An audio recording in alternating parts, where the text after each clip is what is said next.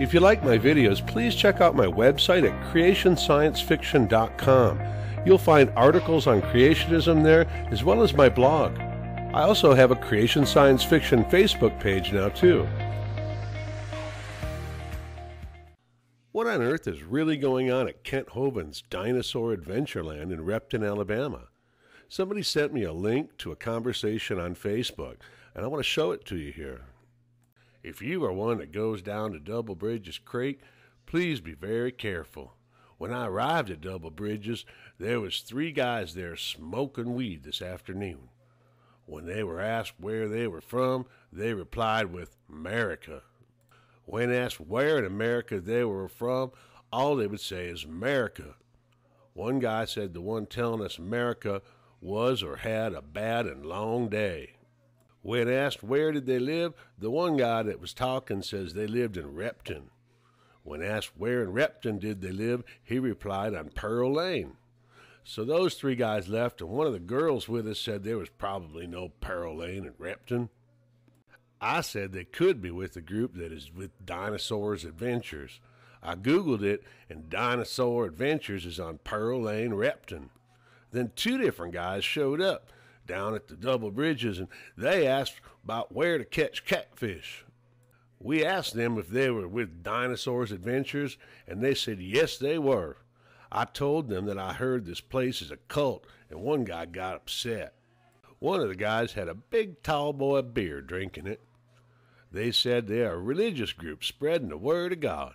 But if you're spreading the word of God, why was one of the guys drinking beer and the other one was a butthole to us, and they were smoking weed, and neither of the last 2 could quote the Bible anywhere in the great book? One of the guys said the girls down at the creek were at their place every day. Her name is, and I'm not sure what her sister's name is. When I asked her about going there, she laughed and said, every day. Well, if she comes up missing, go to the Dinosaur Adventures, 488 Pearl Lane, Repton, Alabama.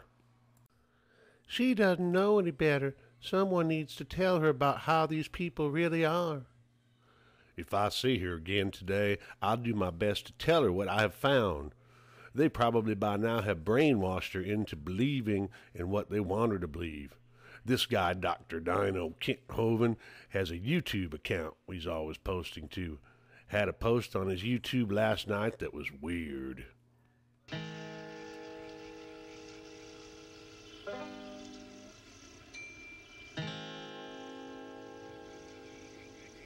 Let's not forget about the girls screaming in the woods.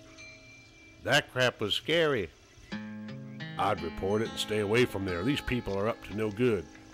Hold up, girls screaming? That's what I read in the previous post as well. That's why I started wondering about Mrs. So-and-so that disappeared. If that's the case, report this in the morning. I would not go looking for trouble, maybe more than y'all bargained for. These guys were watching these 4 teenage girls that were with us, plus 2 other young girls. When I see this happening, I have to say something. It's just not right of grown-ass men looking at these girls the way they were. Kent has repeatedly advertised that he wants to bring in some girls for his dozen or so single men. By the way, we need some single women to come down, help us out for a few days. We'll fix you up some of our single. How many single guys we got here now anyway? 1, 2, 3, 4, 5, 6, 7, 8. 8. Y'all better stay away from over there. He'll have y'all added to the harem. You'll have to wear dresses every day. Nope, y'all stay away. Wow. Heck no! That man had gave me the heebie-jeebies since the first time he walked in. Yeah, he's a strange one for real. Those freaking weirdos. We'll have to always be sure we take protection when we go. And there's Sean, waiting for the perfect woman. How many guys, single guys, do we have here? We got to get some girls down here. Man. Huh? Zoom in and show him, and we'll see why. Is that what you're saying?